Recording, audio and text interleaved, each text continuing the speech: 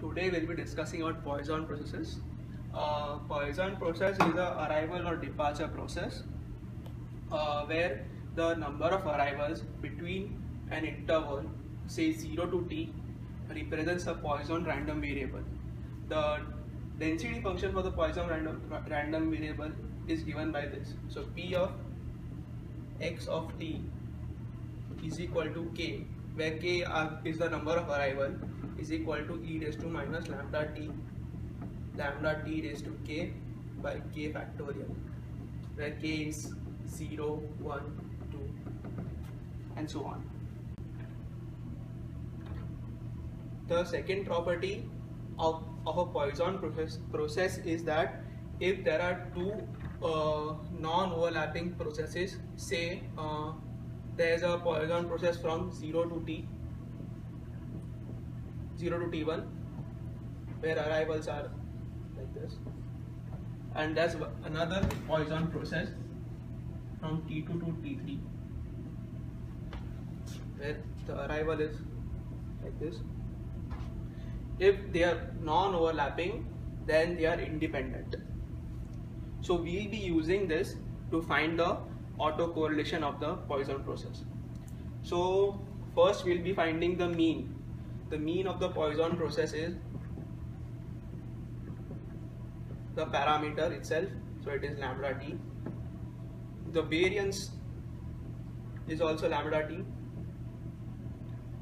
So E of x square of t is equal to variance, that is lambda t, plus E of x of t the whole square, that is mean the whole square, so it will be lambda square t square. So E of x square t is lambda t plus lambda square t square. So to find the autocorrelation function, so we need to find E of x of t1, x of t2. So to find this, we'll be taking two non-overlapping processes, namely from interval 0 to t1 and from interval t1 to t2. So the expectation for that will be E of x of t1 into x of t2 minus x of t1. Here the arrival at t1 will be in either the first process or the second process, so they are non-overlapping and independent. So if they are independent, then we can write it as E of x of t1 into expectation of x of t2 minus x of t1. But we know that E of x of t1 is equal to lambda t1, and E of x t2 is lambda t2 and x t1 is lambda t1, so this will be lambda t2 minus t1. So this is equal to lambda square t1 t2 minus t1. This expectation E of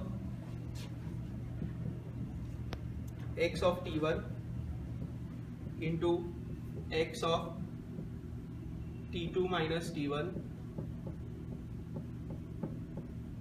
x of t2 minus x of t1 can be expanded into E of x of t1, x of t2, which is what we want, minus x of t1 square.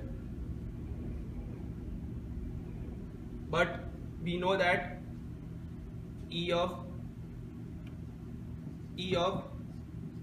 x square t1 is equal to lambda t plus lambda square t square.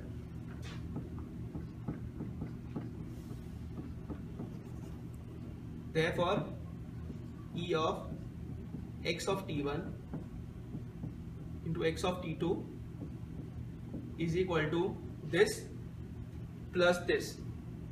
So that will be lambda t plus lambda square t square and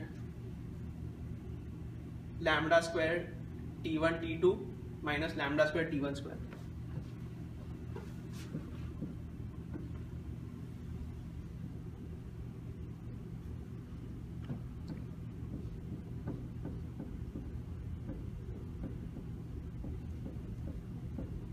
This will get cancelled, so we get lambda square t1 t2 plus lambda t1.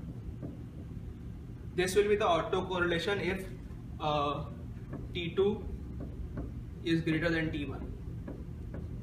But if t1 is greater than t2, then the autocorrelation will be lambda square t1 t2 plus lambda t2. So we can write the autocorrelation function as